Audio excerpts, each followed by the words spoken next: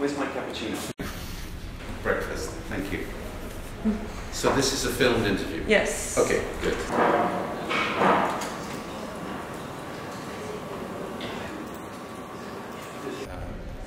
It's an interesting moment for me because with this exhibition at the Pompidou, it's given me a chance to look at my life's work. It's not a retrospective. I noticed that you can put an object I designed in 1981-82 with an object I designed today, like that. And they all look, they're timeless. You can't put a time on it. I did the Go chair, which is the world's first injection molded magnesium chair for Bernhardt Design USA. I didn't even visit them. I didn't want to know who they were, what they did. I just wanted to make that object. So I worked in Nuremberg, Germany, developed the technology using Audi's technology for the way they make the car wheels. Peter Schreier, head of design. And then I did the Go chair, which has become an object which all the leading organic architects study. Okay. At the same time, I worked on a series of dinnerware. Do you know how difficult it is to make that? As to make a single surface object. But when you hold it, that's what you get. You get elegance, because when you drink from a cup, you don't look at the cup.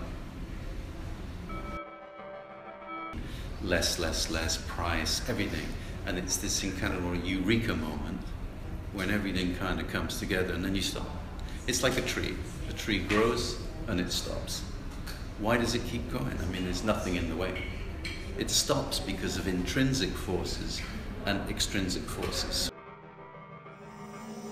We're in a weird industrial moment, hybrid, but in the future you will never buy the same pair of shoes as somebody else. It's so ridiculous because you've got different physiognomy.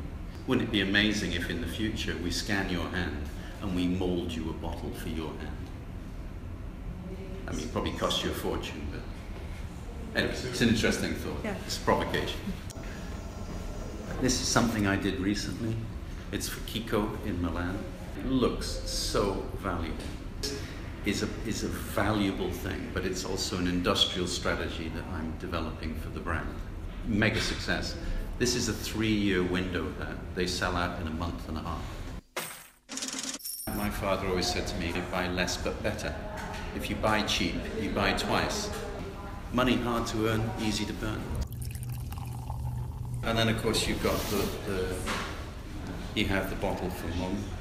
It's an industrial object made by hand, meaning it fits your hand. So what happens when you have a genetic code of a designer meeting with the genetic code of a brand? You're trying to find this sort of nirvana, this moment where everything fits. Material, weight, recycling, quality. It still keeps its aristocracy and nobility, but it's much more accessible. You know, that's the outside. That's before you even start drinking it and having a bit of fun. If you want to make a universal product, you have to have some adjustment. What about eyewear? I did the physics collection. They were the first pair made super lightweight, made like a watch. And it adjusts to fit every face in the world, because a nose like Gerard Depardieu is very different than a nose of somebody in Asia.